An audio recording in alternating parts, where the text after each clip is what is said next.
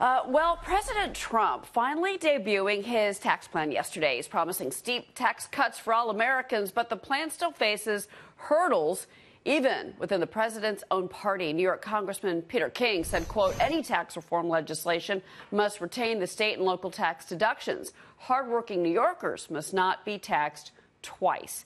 Here to weigh in, contributor to The Hill, Kristin, Tate, and Democratic strategist Starr, Hopkins. Guys, good morning. Thanks for having us. Good morning, Cheryl. Kristin, you know what? If you're in New York, New Jersey, California, this plan does not work for you. He's not going to get support on either side, even though he was threatening that, New York congressman yesterday. Kristin, how are they going to handle this?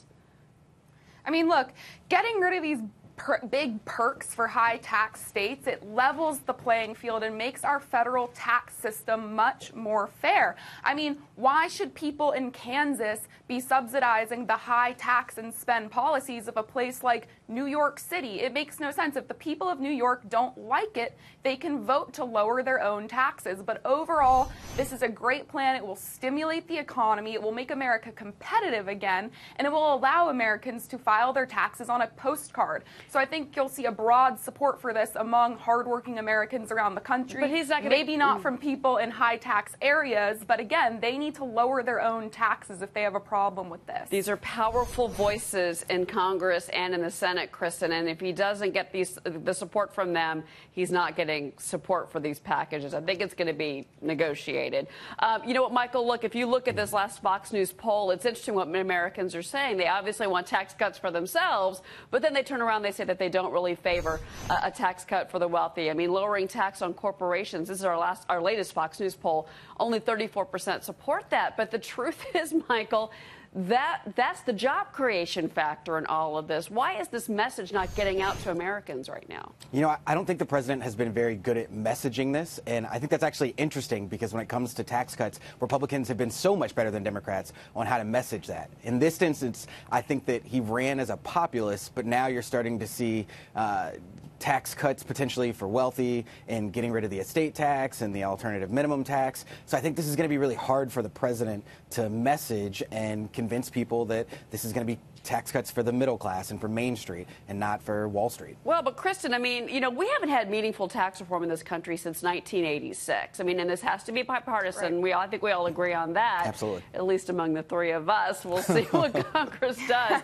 But at the same time, if you look at some of the things that they want to do, that doubling that standard deduction for most American families, I mean, we're talking at least $1,000 piece of savings. That's the message. Can they get that out at least to tell Americans this will help you at the end of the day? Absolutely. The way I see it, there are three major ways that this plan will help everyday Americans. The first is that it will just simplify the system, reducing 7 brackets down to 3. The second is it calls for a higher child tax credit, and again, it doubles the standard deduction, which allows you to keep more of your income tax-free. And the third, which you guys just discussed, is lowering that corporate tax rate down to 20%. Liberals love to say that, lowering corporate tax rates is a giveaway to rich corporations, and while corporations do legally pay these taxes, the costs are ultimately borne by a combination of shareholders, consumers through higher prices, and workers through lower wages. So Trump needs to get these messages out there. Also, Michael, if you look at, we know that they wanted to go down to 3 brackets, possibly a 4th. That's up for debate. But those brackets, we don't have the income levels. What income levels, Michael, do you think Democrats be comfortable with?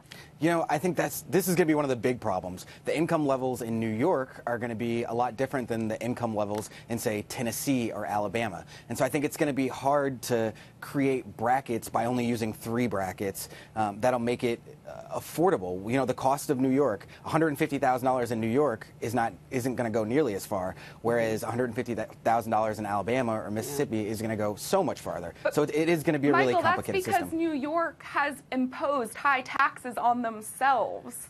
Well, I mean, that's not necessarily true. But I do want to say one thing to what you said earlier.